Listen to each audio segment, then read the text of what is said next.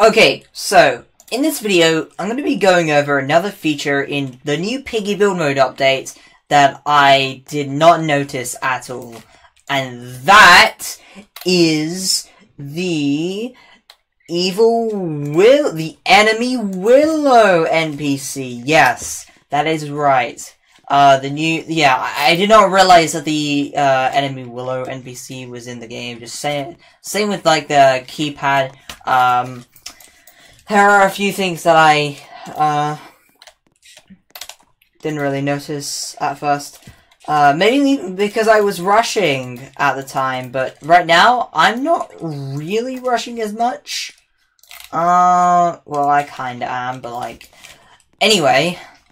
So, I'm gonna test out the new Willow NPC. So, it's what you can expect if you know the factory chapter. So, if I just place the player bot, and I'm not gonna deal with the pig, I'm not gonna deal with the bots, I'm just gonna deal with this bot here. So yeah, from what I know, there isn't a pony NPC, because I haven't heard anyone say anything about it. Yeah.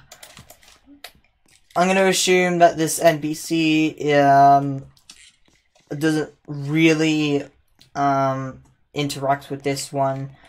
Yeah, I'm sure the pony NPC from the factory isn't in this.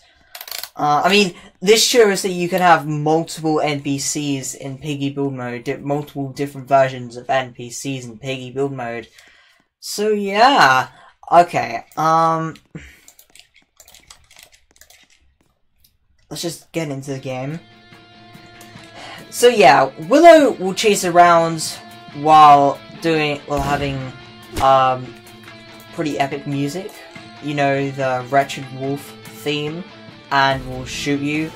And she can kill you, by the way.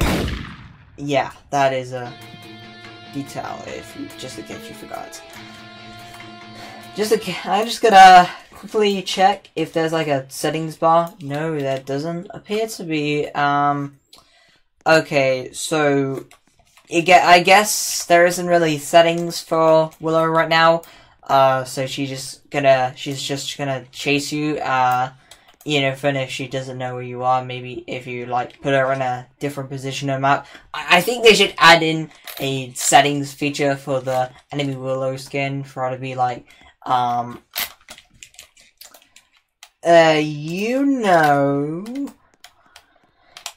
like, a follow a path while, patrol point, yes, yeah.